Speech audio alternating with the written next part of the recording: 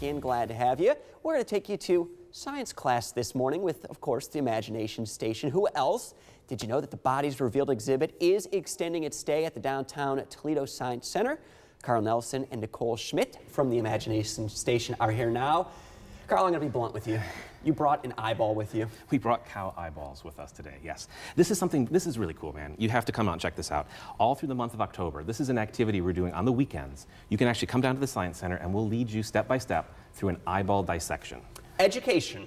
All right, is the name of the game right here. You said the kids get really into this. Parents kind of take a step back. Parents, it's interesting. The kids are not afraid of anything, so they dive right in. And we're going to have you dive right in. This right here, this is a cow eyeball, and I'm actually holding it by its optic nerve. Okay. This is the cable that carries all that information back to your brain. Now, you're not going to work with this one. This is my nice eye. This eye right here. That's my good eye. Okay. That's right. That's my good eye. We've prepared this a little bit for you. I want you to take that pair of scissors, and you're just going to make a little snip. Just shove the scissors right in there sideways. Okay. Just push them right in. Push them right in. Don't be afraid. Oh boy. And then just go ahead and snip. Cut. Okay. And keep going, keep going. Is the cow eye similar in nature to the human eye? It is. What's nice about the cow eye, I think you've done it. Oh, check this out. Go ahead and... Okay. Okay. Go ahead and hold that. All right. Take this part. Let the camera get a nice shot of that stuff that's inside the eye. That's the vitreous humor. That's the liquid that keeps the eyeball in its shape, and it also keeps the retina pushed against the back of the eye. Go ahead and scoop that stuff out. Okay. Just dip right in. And right onto the tray Right here? onto the tray, yeah. All right. You probably don't want it on your cooking set. Now, but no, hold on to the back. He knows this too well here. Hold on to the back, pick that up, check this out. All that white stuff, gently stick your finger in there and push that stuff around. That's actually the retina. Okay, like a human retina too. Human retina. The nice thing about the cow eyes is they're bigger than a human eye, so a lot of the features are a little bit easier to work with. Okay. But go ahead and scoop that out. Go ahead and scoop the retina out, because behind the retina, in a cow eye, now you might notice it's only connected at one spot. It's only connected. I having difficulty getting it. Oh, at the optic nerve, which comes out of the back right there. Exactly. Now check out the inside though. What does it look like? Like a seashell. It's kind of shiny. It's got that opalescent sort of look to it. That's actually called the tapetum, and that layer is reflective. It'll actually shoot light back through the rods and cones that were in the retina to give the animal a little better night vision. Really? Because that's why if you're out in the field and you shine a flashlight at a cow, you see a bluish sort of look. Dogs and cats, raccoons and whatnot, they have that retina, tapetum in the back of their eye. Humans don't. So we don't have that extra advantage for night vision. Just full of information. I've learned so much about the eyes. Nicole, you're obviously part of the Imagination Station as well. What is it about these eyes that the kids in particular can learn so much about? Well, we can learn all about the human eye. So what we also have here, what you can see on the very front, what we can see on this is the cornea, just like a human eye has a cornea.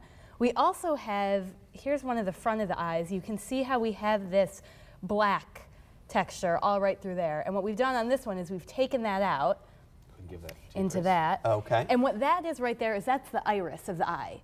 So the that's outer portion of it. That's what you can see through the front. So that's what gives our eyes their color. People have different colored irises. It's also the muscle that controls how much our pupils are dilated. So when you go out into the sun and you squint because it takes a little while for your irises to contract, that's that muscle that's actually doing that. That's what controls how much light gets into the eye. Very interesting. And we also have this part, which is really cool. This is the lens of the eye. And you can just hold that out right there and they'll get a good shot of that. That is the actual lens of the eye. That is the lens of the eye. So these are preserved eyes, so this lens is very cloudy. We can't see through it. In a fresh eye, they'd be clear. And then that is what focuses the light on your retina. That's what allows us to see. So if you have a fresh eye, you can actually take this and use it to magnify text on a page, because that's what it does. It bends the light so you can magnify it. Fascinating. It works like a magnifying glass. Again, these are preserved, which makes them much easier to dissect. There's another lens right there. And did you describe what the jelly substance was? It's called the vitreous humor. It's what keeps the retina pushed against the back of the eye, and also gives the eye a little bit of shape as well. And in a fresh eye, I should say, in our eyes, that liquid is completely clear. This is a little cloudy because, again, like she said, these are preserved eyes. Yeah. Yep. Absolutely. Just a fascinating experiment. You said the kids can learn a lot about this and a lot about how the eyes work. They can also learn. Down and actually do it. They can actually do it. Oh, okay. All right. We don't do it for them.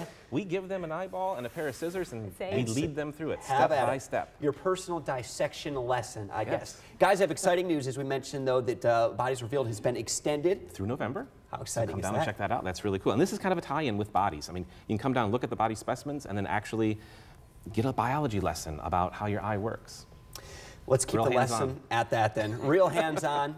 we have a good eye on that one as well. All right, Carl, thank you so much. Nicole, appreciate you coming in. A science lesson all in one. Mel? That is very cool, very cool.